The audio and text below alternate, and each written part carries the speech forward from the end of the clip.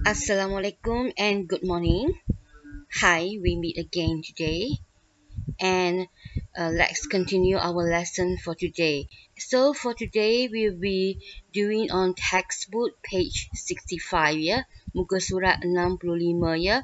So if you turn to this page, you will see this passage ya. Petikan ini yang mana kita akan buat pada hari ini. So without wasting any time, let's continue ya. Jom kita baca ya. Read the poem. For us, to be healthy, wealthy, and wise is more than just hard work. Early to bed, early to rise, we gave both pain and perk. For us to be healthy, wealthy, and wise, always eat well and keep fit. Breathe fresh air and exercise. Bad habits we must quit. For us to be healthy, wealthy, and wise, avoid fast food and sugary drink. Listen and act and on good advice, and life will be in the pink. So, seperti biasa, dia tentang menjaga kesihatan lah diri ya. Jadi untuk memiliki gaya hidup yang sihat dan juga yalah supaya kita sentiasa sihat tu adalah tips-tips ya, cara-cara dia lah macam mana kita nak kekalkan hidup yang sihat ya. Yang mula-mula dia kata yalah macam kena tidur secukupnya, tidur awal, jangan tidur lewat, tak tidur malam ya. Sebab di situlah bila kita cukup rehat baru kita sihat ya. Dan yang lepas tu kena juga makan dengan baik ya.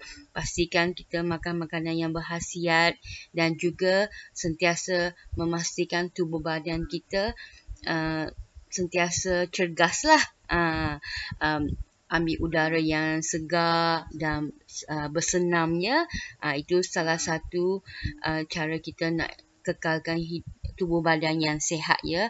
Dan bukan itu saja, kena elakkan makanan yang bergula dan juga makanan fast food lah. Fast food ni macam makanan segera ya, yang tidak sihat. Macam Maggi pun memang makanan segera kan, ataupun KFC ke. Sebab biasa makanan yang ni dia banyak goreng, dia banyak guna minyak ya, jadi dia berlemak.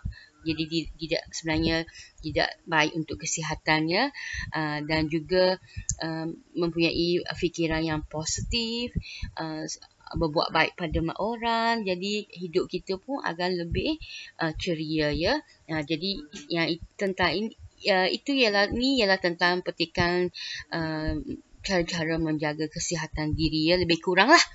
Jadi di bawah ni dia ada 3 soalan sahaja. Tetapi bagi macam soalan 3 tu, dia ada lagi pecahan lah kepada A, B, C, D ya. So let's read ya. Answer the questions. Okay, number 1. What is the poem about?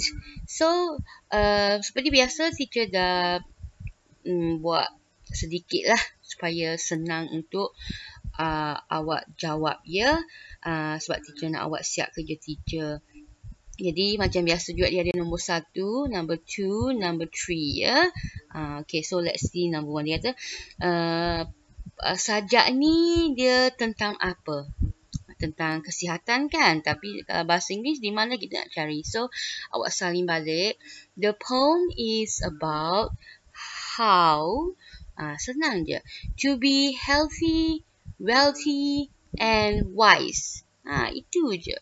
Salin balik. Yang ni, to be healthy, wealthy and wise. Ya, ada diulang ya.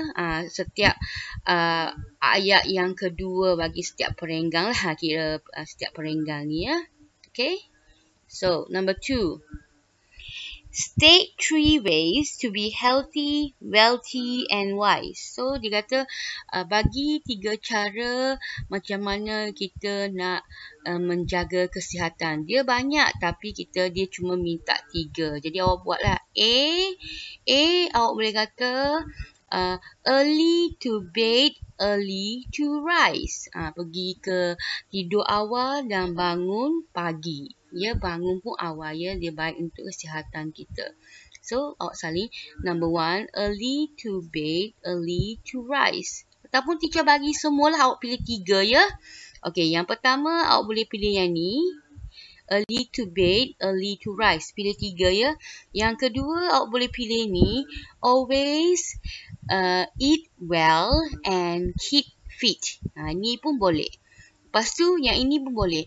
Breathe fresh air and exercise. Boleh juga. Dan ini pun boleh. Bad habits we must quit. Jadi ada berapa dah? Ada 4 dah. 1, 2, 3, 4. Tapi ada lagi. Ni. Avoid fast food and sugary drink. 5 dah. And then last, boleh lagi, ada satu lagi. Listen and act on good advice. So ada 6, awak pilih 3 sahaja ya. Okay, itu untuk soalan number 2. Okay, number 3. Find the meaning of the words or phrases. You may use the dictionary. Okay, so dia bagi 4. A, wise. B, perk.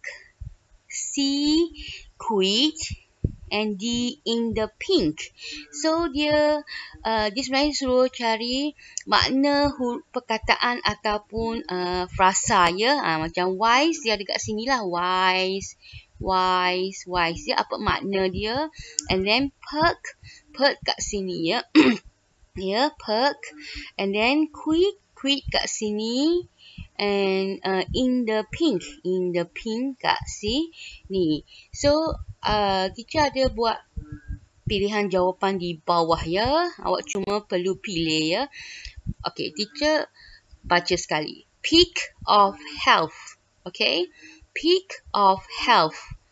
Sensible. Lively. Resign. So wise ni maksudnya dia orang yang penuh matang, pandai berfikir ya. So perkataannya ialah sensible. Okay, sensible ya. Okay, mana satu sensible bawah ni ya. Okay, number 2, B, perk. Perk ni macam menarik, seronok. Okay, so perk jawapannya lively. Okay, mana satu? Lively. Okay, C, quit. Quit ni dia masuk berhenti ya.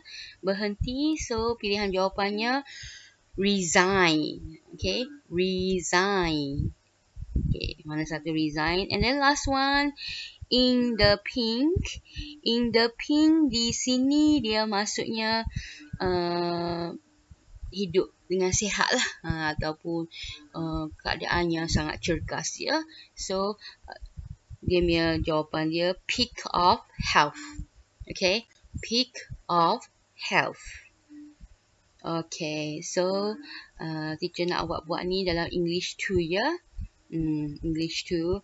Dan itu sahaja untuk hari ni. Selepas ni kita ada cuti 2 minggu. Jadi teacher nak awak buat siapkan kerja teacher dari minggu lepas ya. Minggu lepas ada 2. Minggu ni pun ada 2. Teacher akan masuk dalam grup WhatsApp lah. Awak baca je ya apa yang teacher nak, dan teacher nak awak hantar kepada teacher sebab teacher akan menilai lah, akan memberi markah sebab memandangkan kita tidak ada ujian ya. Jadi teacher akan ambil markah dari latihan ya. Jadi itu saja kelas kita pada hari ini, dan selamat bercuti, dan teacher jumpa awak selepas cuti sekolah. Mungkin kita sekolah ataupun masih belajar dari rumah. Jadi take care and Assalamualaikum. Bye bye.